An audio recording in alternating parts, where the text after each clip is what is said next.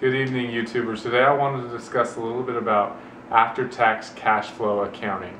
Now, not just accounting, this can apply to any financial subject.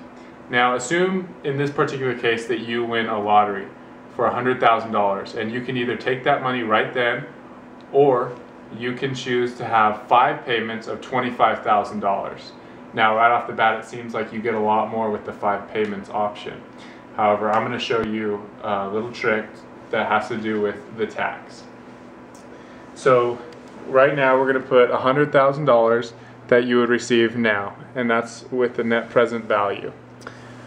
Or the other option is going to be $25,000 per year, so year 1, 2, 3, 4, and 5.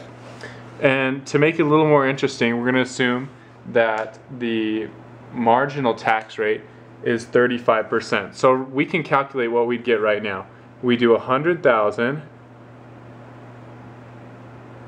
and we multiply it by 0.35, and that'll give us what we pay in taxes.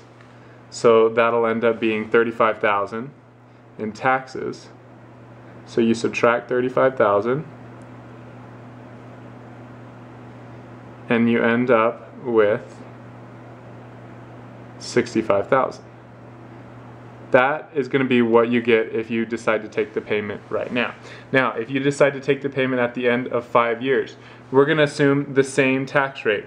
So $25,000 at the end of year 1, after 35% taxes, is going to be 25,000, and I'm just going to multiply it by 0.65 on my calculator.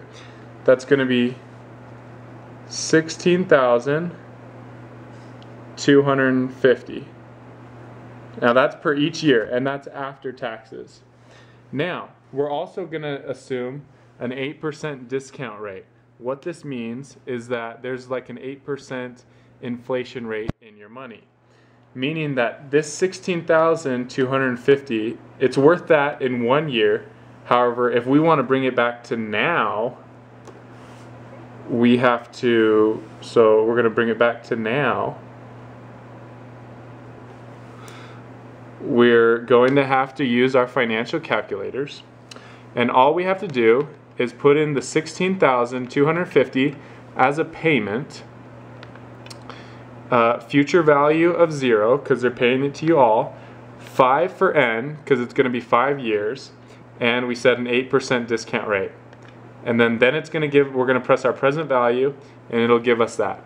It's going to be 64,882 rounded.